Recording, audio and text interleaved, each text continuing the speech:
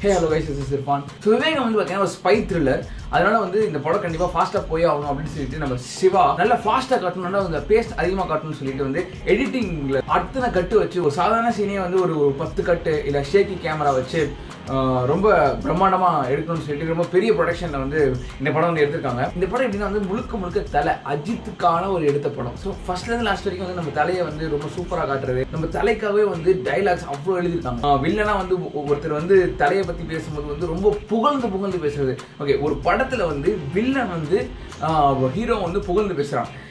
இதுல இருக்கிற ஒரு மைனஸ் என்னன்னா வந்து வில்லன் வந்து நம்மளுக்கு ரொம்ப பெரிய ஆளா தெரிவான். நம்ம வந்து ஹீரோவை மதிக்காம இருக்கும் போது தான் நமக்கு வந்து ஒரு பெரிய ஆளா தெரிவான். ஓகே, அவன் யாரையும் மதிக்க மாட்டான்ப்பா, சூப்பரா போறான்ப்பா, அவனை வந்து ஹீரோ தோக்கடிதா இருப்பா அப்படின்ற ஒரு கான்செப்ட் வந்து நம்ம மைண்டுக்கு வந்து சூப்பரா ஹிட் ஆகும். பட் இதுல எப்படின்னா அந்த வில்லனே வந்து தலையை பத்தி ரொம்ப பெருமையா பேசுற டைலாக் பெரிய மைனஸ் இந்த படத்துல.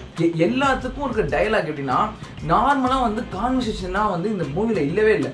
எல்லாமே வந்து ஒரு டைலாக் மாதிரி தான். நீங்க வேதாள படம் பார்த்தீங்கன்னா தெரிஞ்சிருக்கும், வந்து ஓடி ஆடுடா தேடி அடிக்கிறா அப்படின்ற ஒரு டைலாக், அந்த ஒரு மாடுலேஷன் சொல்லுவாங்க. அதே மாதிரி தான் வந்து எல்லா டைலாக்குமே ஒரு கேரக்டர் வந்து பெருசா போர்ட்ரே பண்றதுக்காகவே மட்டும் வந்து எழுதின டைலாக்ஸ். அந்த மாதிரி ஒரு கதை. ஷேக்கி கேமராஸ் எல்லாமே வந்து மவுண்ட் பண்ணாம ஷேக்கி கேமராஸ் எடுத்துருக்காங்க. ஷேக்கி கேமராஸ் வந்து கொஞ்சம் லைவ்லியா இருக்கும் பாக்குறதுக்கு. பட் இதுல கொஞ்சம் டூ மச் ஷேக்கிங்னஸ் இருந்துச்சு. ஆல்ரெடி வந்து அத்தனை கட்ஸ் இருக்கும்போது ஷேக் கொஞ்சம் அதிகமா இருக்கிறது வந்து என்ன ஆகுதுன்னா வந்து கொஞ்சம் நம்ம பார்க்கும்போது டிஸ்டர்ப் ஆகுது. ஆக்ஷன் சீக்வன்ஸ்லாம் வந்து பாத்தீங்கன்னா சில ஆக்ஷன் சீக்வன்ஸ் சூப்பரா இருந்துச்சு. தலையோட எஃபர்ட் நான் தலை ரசிகன் அப்படின்றதுக்காக நான் சொல்லல, தலையோட எஃபர்ட் வந்து மோர் தென் 100%.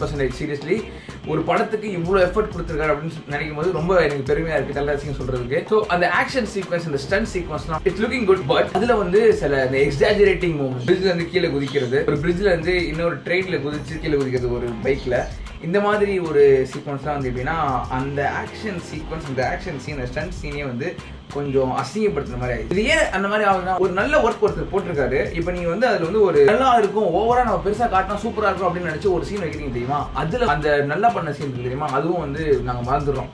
ஓகே, ஜஸ்ட் சும்மா வந்து பெருசா காட்டுறாங்க அவ்வளவுதான் அப்படின்னு சொல்லிட்டு. ஸோ அந்த எஃபர்ட், அவர் போட்டிருக்க எஃபர்ட் வந்து அதுல காலியா போகுது. விவேக் ஓப்ராய் அவர் பேசும்போதெல்லாம் அந்த மாதிரி ரொம்ப ஓவர் டைலாக்ஸ், இந்த அளவுக்கு வந்து அந்த கேரக்டர் எஸ்டாப்ளிஷ் பண்ணது. காஜல் அகர்வால் நல்லா நடிச்சிருந்தாங்க. கிளைமேக்ஸ் சீன்லாம் வந்து சில விஷயம் நடக்கும், அதெல்லாம் கொஞ்சம் வெறுப்பா தான் இருந்துச்சு. பட் தலையோட பாடி காட்டுறது சீரியஸா சொல்றேன், அந்த சீன் செம்ம சீன். சிக்ஸ் பேக்லாம் காட்டும் போது சான்ஸே இல்லை. He work for it. Anirudh வந்து பிஜிஎம்ல வந்து கலகிருக்காருன்னு சொல்லலாம். படம் வந்து முடிஞ்ச உடனே அந்த என் கிரெடிட் பேர் போடும்போது அந்த சீன்ஸ் எல்லாம் போடுவாங்க. தலை அவர் கஷ்டப்பட்ட படத்திலே பிடிச்ச ஒரு 5 நிமிஷம்னா அந்த கடைசி என் கிரெடிட்ஸ் மட்டும் தான். அந்த என் கிரெடிட்ஸ்ல தான் தெரியும் தலை எவ்வளவு கஷ்டப்பட்டிருக்காரு சொல்லிட்டு. சீரியஸா அந்த சீன்ஸ் பார்க்கும்போது தலை ரொம்ப பிடிக்கல. ஸோ லைக் லைட்டா அப்படியே ஃபீல் ஆயிடுச்சு எனக்கு. அப்படியே ஒரு மாதிரி லைட்டா அப்படியே கண் கலங்குற மாதிரி ஆயிடுச்சு. அந்த அளவுக்கு வந்து தலை கஷ்டப்பட்டிருக்காரு. அந்த கஷ்டப்படலாம் பார்க்கும்போது எனக்கு என்ன தோணுதுன்னா, சிவா வந்து நம்ம தலையை வந்து பிட்ரே பண்ண மாதிரி நான் ஃபீல் பண்றேன். இவ்வளவு கஷ்டப்பட்டு இவ்வளவு எஃபர்ட் போட்டு நினைச்சிருக்காரு. ஆனா வந்து உங்களால வந்து ஒரு ஒழுங்கான ஒரு படம், ஒழுங்கான ப்ராடக்ட் வந்து வெளியே கொடுக்க முடியல. I think Siva is the only one who bitrate Ajith and not as per the story. Director Siva உங்களுக்கு அஜித்தை பிடிக்கும்னா ப்ளீஸ் அடுத்த மூவி அவர் வச்சு எடுக்காதீங்க. தல நீங்க இந்த வீடியோ பார்க்க சான்ஸே கிடையாது. பட் நீங்க ப்ளீஸ் அடுத்த படத்துல நடிக்காதீங்க. My only request. ரேட்டிங் கொடுக்க போறது இந்த மூவிக்கு. What ever I thought about this movie I am telling. Thanks for வாட்சிங் guys. See you on next video.